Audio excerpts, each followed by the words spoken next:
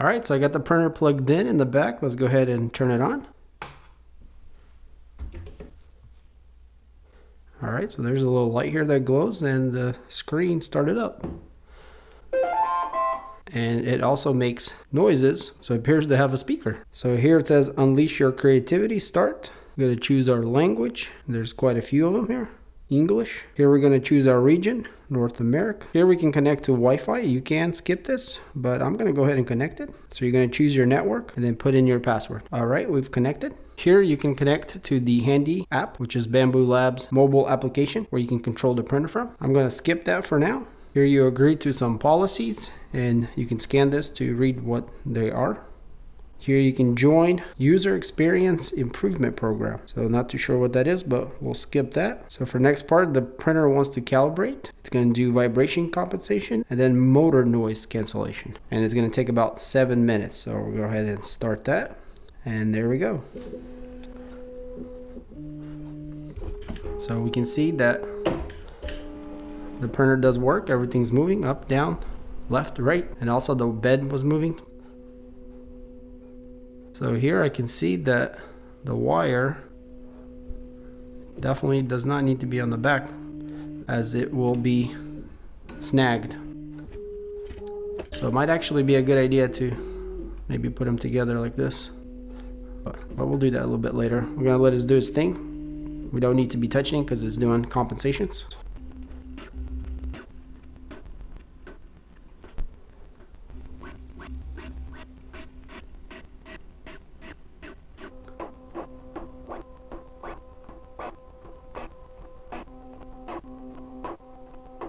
So you guys can actually, well, I can hear that the motors are going quieter and quieter as it keeps doing that. So they were much louder and now they're much quieter. So it's literally canceling the motor sound. Mostly all you hear is like the bearings moving on the rail.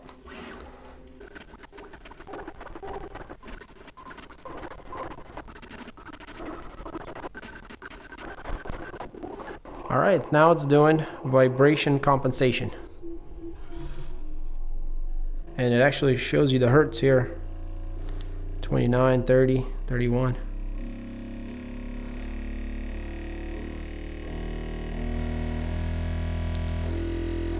There is some stuff on the table that's vibrating, but yeah, it's pretty aggressive.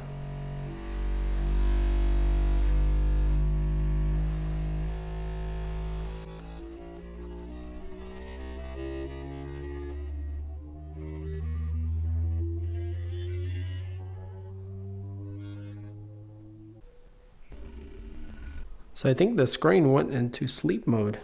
Let's see if we can touch it because this is pulsing too. Oh yeah. So it did go to sleep. Or I guess just dim or turn off. But that looks like it's done. So let's click on something here. I guess if you haven't set up your Wi-Fi, you can go back and do it, is what it's saying here. And there's our main menu. So let's check it out here a little closer. So we got a bunch of icons on the top. So the first part there is our nozzle, and then our bed temperature, and then what appears to be maybe camera and Wi-Fi signal. These are the status. Then we got print files, filament, control, settings, and assist. So if we click on print files, we can see there are some that are included with the printer, actually quite a few, and they say what they are there. Very nice. We got puzzles, fabric, flexible panda, looks like it's in multicolor, pocket copter, that looks fun, and also the scrapers here, which they provided the blade. Very cool. So we're definitely going to have to do that speed benchy there, and maybe that's the first print we should do. But let's go back and check out filament. So here we can load and unload and also edit, looks like. Okay, so you can put in here what kind of filament that you're going to use. Generic PLA one.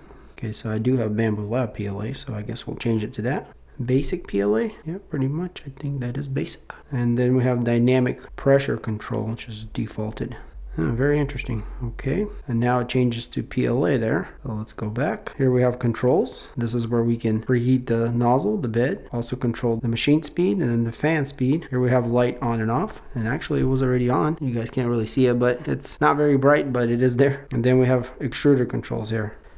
And then here we have the X, Y, and Z controls, including the home.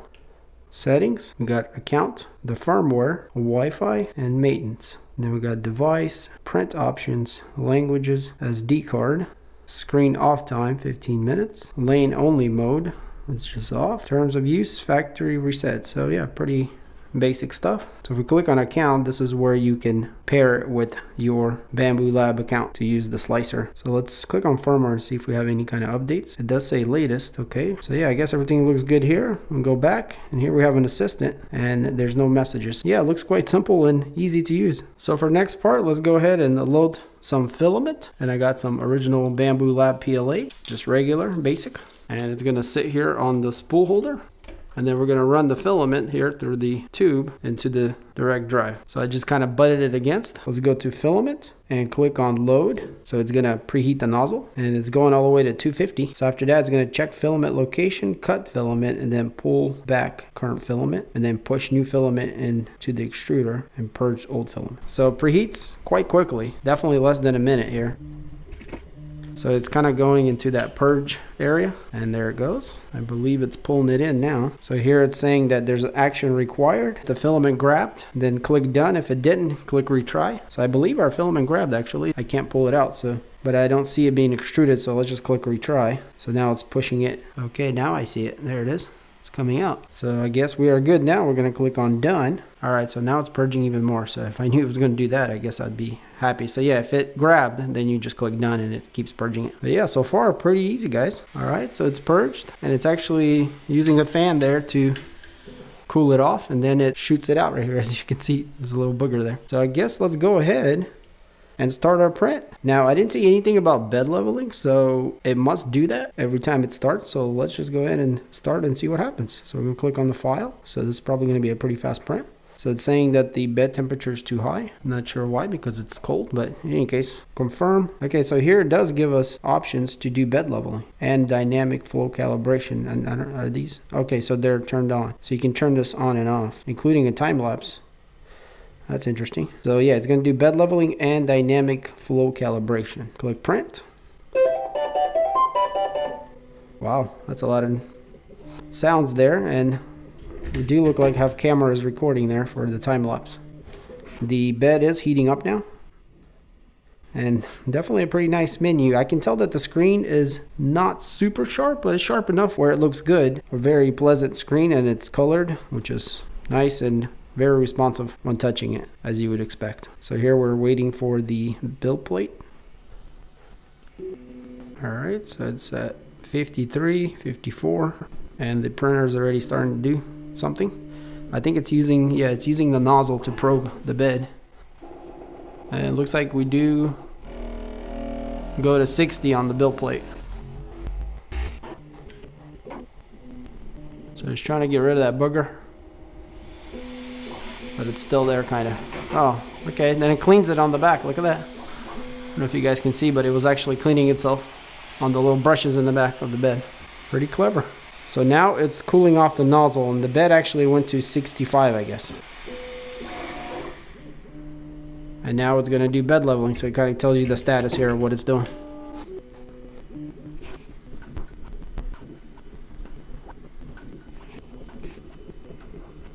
So it appears it's doing a 7 by 7.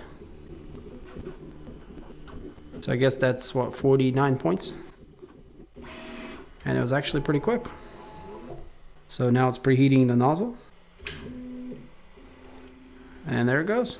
So it's purging in the front there. Okay, so it's actually doing extrusion flow calibration. Very interesting. Now it's purging again over there.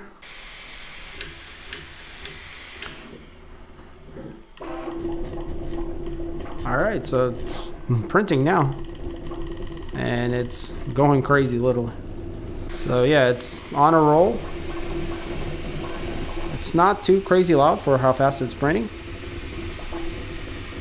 It does say it's got 14 minutes left, so it's, I guess, a 15-minute benching. Or maybe 14, I guess, but yeah, it's boogieing along like crazy. And the fans are not too loud. The movements are not loud either. And overall, it's quite balanced. It does make noise, obviously, at this kind of speeds, but it's quite tolerable for sure. So let's look at the screen here while it's printing. So we got the AI saying okay. We got the nozzle, bed temperature, the flow at 100, fans are 100. We have the light here on and off, and it kind of glows right here. And then we got a pause and stop button. If we want to change the temperature, we just click on the nozzle, and here we can adjust it. And also the bed and the flow rate, so all your settings come up here. And actually, I guess I went to the main menu here where it shows you the file it's printing, the percentage, which is 40% done. It's unbelievable. I guess it's a pretty thin benchy there. But yeah, if you click on that, you go back to the printing menu here. So yeah, pretty explanatory and very easy to understand. And this is a progress bar here. Obviously, you get a preview there of the benchy. And we got 11 minutes left, 41% done, which is pretty incredible. And you can fold this away and it still is on while it's folded. Yeah, very nice little screen. I like it a lot. And just enough what you need to adjust things. So you can go to settings and do stuff while it's printing, which is kind of interesting.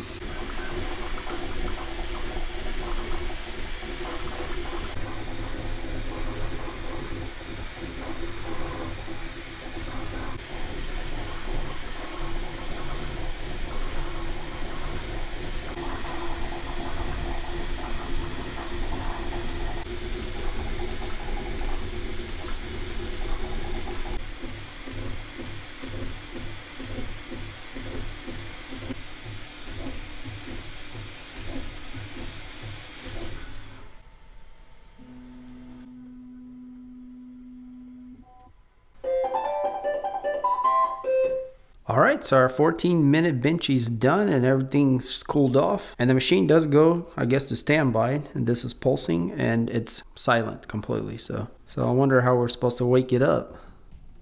Oh, there it goes. Maybe I wasn't pushing hard enough, but yeah. Here we see it says complete. It took 20 minutes total, and I'm guessing that's with the warm up and everything because the benchy itself was 14 minutes. So you can reprint it, okay it to be done, or you can report flaws if there's any issues. And by the way, we did use 12 grams of filament. And just goes back to the main menu. So let's see how easy this benchy pops off. And look at that, perfect. And this is what it looks like on the A1 being only 14 minutes long. So it's kind of hard to see white. Hopefully you guys can see something there. But overall, very, very nice. We got very even layer adhesion. There is a little bit of layering, but it's quite minor considering this is printed extremely fast. Now it is super lightweight, so it's optimized just for this. There's practically no infill. There is a little bit of something inside there that's not perfect, but yeah, as far as the walls and everything, surprisingly nice. And maybe I'll do another one in black, that way we can see a little better. But if we go up, one thing I noticed that this cable here just kind of flops around, and there is this little clip that was included. It's with the tools. If we look, there's 4 larger holes and then 1 smaller one. And the smaller one is for this cable, I believe. So it clicks in there perfectly and holds on, and then we can choose any of the larger ones to connect it here to the PTFE tubing. That should be pretty good, maybe right here. So yeah, so I think we should see if we can print something else here. I think I'm going to go ahead and do the scraper because there is a little kit included with 2 screws and a blade that we can put the scraper together with. So let's just go ahead and print that out. Not too sure exactly why it's giving me this message, but it doesn't seem to be affecting our print here. And actually I forgot to take off this little purge it did, which is also the filament flow rate calibration, I guess. But yeah, as expected, the PI works very well. Now, I don't think we need to do bed leveling again, so I'll uncheck that, but dynamic flow calibration, I'll leave on. It is a little bit colder now than it was earlier, so maybe that has something to do with it. So let's go ahead and start that. And it does say it's gonna take 1 hour and 16 minutes and 37 grams of filament. So yeah, so far just printing one color is quite simple. The machine does everything itself. You just start it and it takes care of purging, making sure it's offset and all that stuff by itself. So there is a little booger there on the nozzle. I'm just gonna leave it and see what happens there. Keep wanting to get rid of it, but it's still on there. So after rubbing on that little rubber brush back there, it fell off.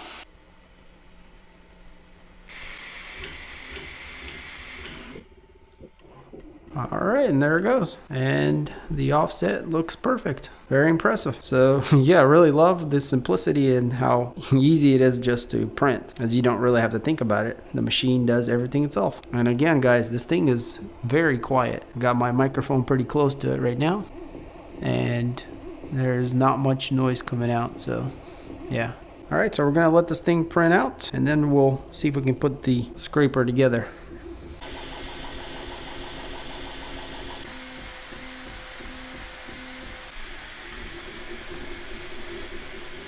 All right, so our scraper's done. We'll click OK here. And yeah, it printed actually in 3 different pieces, meaning like it finished this, and then it went to this, and then here, which is pretty cool. So it wasn't going back and forth between the 3. In any case, everything comes off very easy.